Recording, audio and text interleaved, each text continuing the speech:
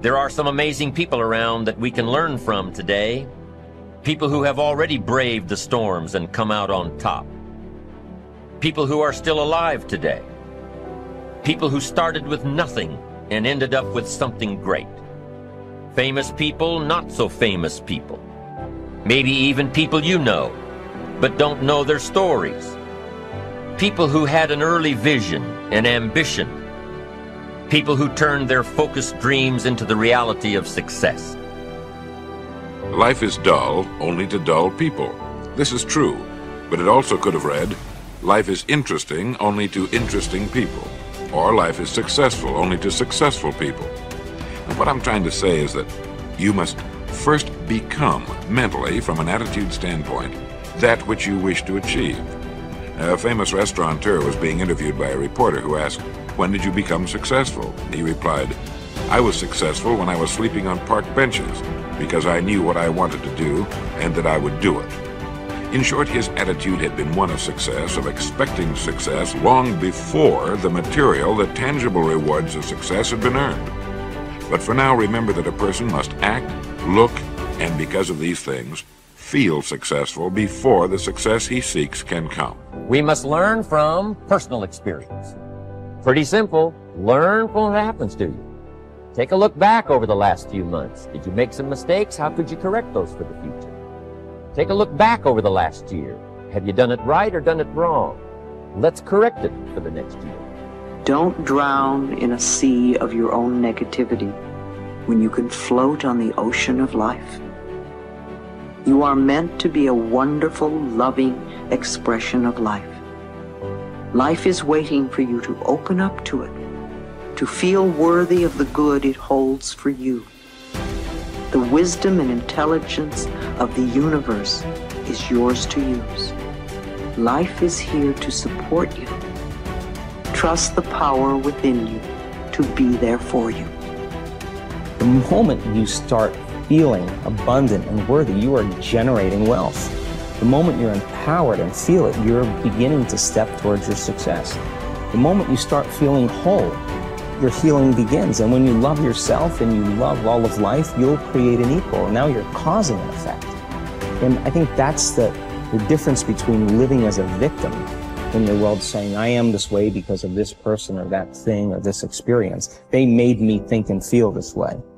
When you switch that around, you become a creator of your world, and you start saying, my thinking and my feeling is changing an outcome in my life. And now that's a whole different game, and we start believing more that we're creators of reality. This is your moment to shine. And if you're not willing to shine, then step aside. If you're not willing to work, then this is not the place for you. You got to toughen up. You got to look up. You got to build up. If you want it, this is the time to go get it. But you got to work for it. You got to believe in it. You got to trust in it. If you put yourself in a new situation, then new genes code for new proteins and build new neural structures and new nervous system structures. Same thing happens to some degree when you work out, right? Because your muscles are responding to the load, but your nervous system does that too. So you imagine that there's a lot of potential you locked in your genetic code. And then if you put yourself in a new situation, then the stress, that's the situational stress that's produced by that particular situation, unlocks those genes and then builds new parts of you. So that's very cool, because who knows how much there is locked inside of you. Okay, so now here's the idea. So let's assume that that scales as you take on heavier and heavier loads. That more and more of you get more and more informed because you're doing more and more difficult things, but more and more of you gets unlocked.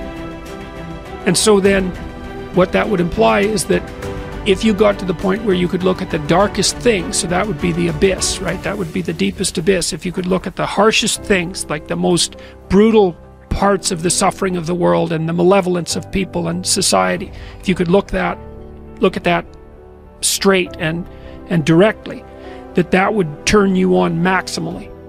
And so that's the idea of rescuing your father, because imagine that you're like the potential composite of all the ancestral wisdom that's locked inside of you biologically.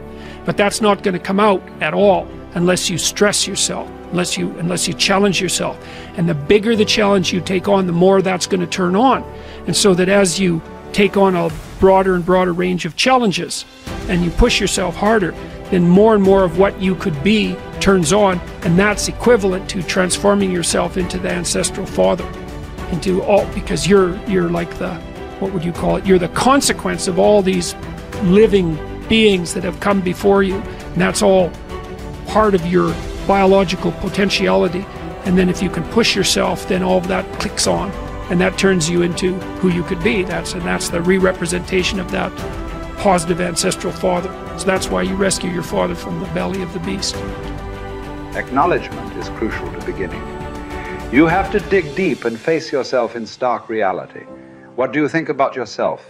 Acknowledge your qualities and your flaws, not what your family and friends think about you. And what do you think? How do you feel about yourself? Objectively look inside yourself. You might think that is an overrated mainstream idea, but I promise you it is an imperative step you must take, and a big problem. Consciousness will take shape only if you start thinking about it. First, you have to understand your virtues and flaws. Then you have to begin to speak about them, not advice-seeking, but stating as facts. By speaking about them, I mean you must stand up and say, hey, this is me, I am this person. And it will hurt. Let's say you were blindfolded for 10 or 15 years. If after many years you choose to remove the blinders, when you open your eyes even the slightest bit, it will hurt as hell. So first you have to acknowledge that opening your eyes will be painful. Most of those who get this far will quit and fail because they fear pain and they fear failure. A lot of what-ifs will appear in front of them, and a lot of possibilities that might lead to failure. So they decide to do nothing, and they stick their heads back in the sand. Will you also do that? I know you won't. You are better than those who choose to be blind. You will keep going. What comes next in the process of recognizing a life that lacks confidence? After the pain, or shall I say during, you will start to recall one by one all the chances you missed, all the possibilities you didn't take, and all the time you wasted. It is important to take these lessons and promise yourself it won't happen again. But don't spend too much time regretting a wasted past. Stay in the present, leave the past behind, and act now in a way to improve your future. Prepare yourself for some further disappointments. You who are starting to see straight will realize the friends around you are not so perfect as you thought they were. You will see their blindness and how they mismanage their lives. Don't start mocking them. Don't tell them how stupid they are because they haven't asked for your opinion. You must know they are not yet ready to open their eyes. This process has to start from within. You don't achieve worthwhile goals quickly or easily. They take time. They take struggle. They take relentless pursuit, day in and day out. That's what it takes. But also, things don't usually fall apart quickly either. At least at first, it's a slow process. A little slip here, a little setback over there, a little wearing down of discipline and will over time. That's the thing. Success and failure are generally slow processes, either slowly building things up or gradually tearing them down. And that's why I say you've got to pay attention. You have to watch. You have to watch every single second, because those seconds,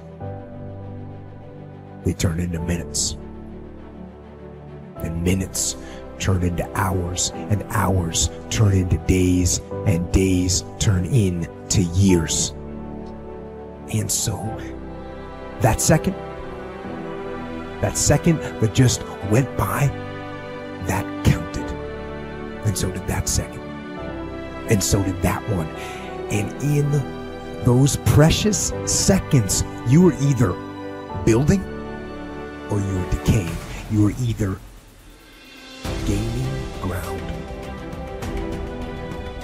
losing them in that second, and in every second. Every second counts. So make every second